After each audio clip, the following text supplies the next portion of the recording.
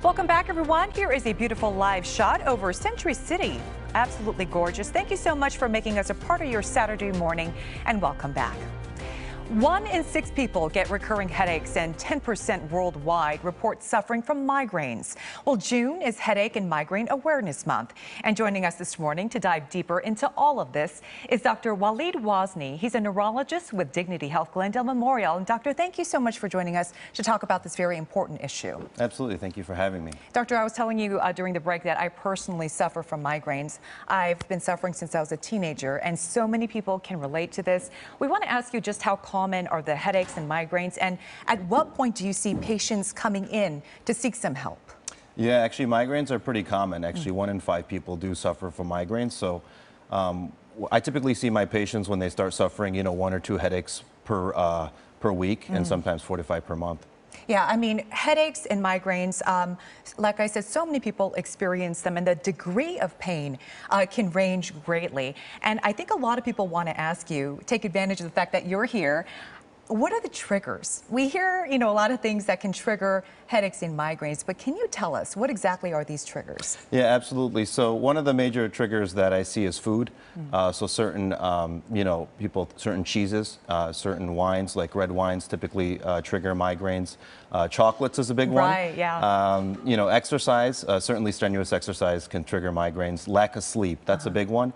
And missing meals. A lot of people, if they miss, their lunch, they can develop migraines. And if you're a coffee drinker, make sure you don't miss your morning Joe. Yeah, I can relate to that. Absolutely. A lot of us on the morning show can relate to that. You said food that we eat, the lack of sleep, and the coffee, right? Those are certainly big factors. Are there any other factors that can contribute to getting migraines and headaches? Change in weather.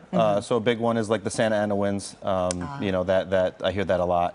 And stress. So stress can cause migraines as well. Stress is a big one. And here's another question. We talk about headaches and migraines. Some people get headaches, but they don't suffer from migraines. Can you distinguish between the two? Yeah, so that's a great question. So migraines is typically a dull unilateral headache, so it typically occurs on one side, sometimes both, and then it gradually increases throughout the day and it starts to throb. It affects your daily living, so you can't really function. It's difficult to work. And then it's associated with things like nausea, vomiting, and blurry vision. And typically people just want to be in like a dark room with no noise. And one of the things that's some people suffer complex migraines, so they actually have like neurological symptoms, so they get weakness and numbness on one side. Oh, I can totally relate to that as well, unfortunately.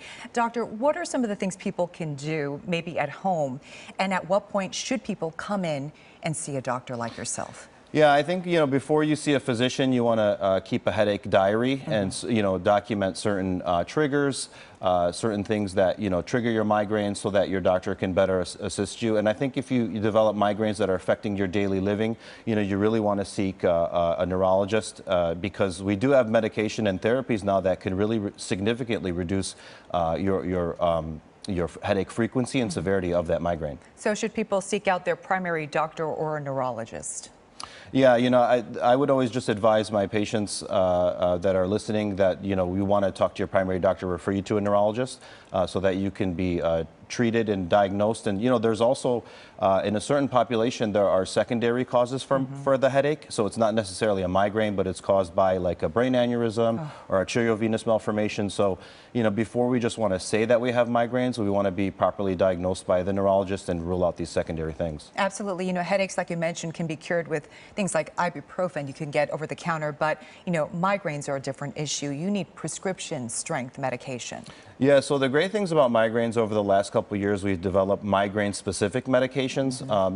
In the past, when I used to see patients, I'd have to prescribe them things that, were known to reduce headaches, like blood pressure medications and anti-seizure medications and antidepressants. But now, I can prescribe them specific medication that treat the migraine, so they don't have to have all those secondary side effects. So these medications now really work, and they typically don't have many side effects. Yeah, and I can tell you they greatly improve quality of life. I can attest to that. Absolutely. Yeah.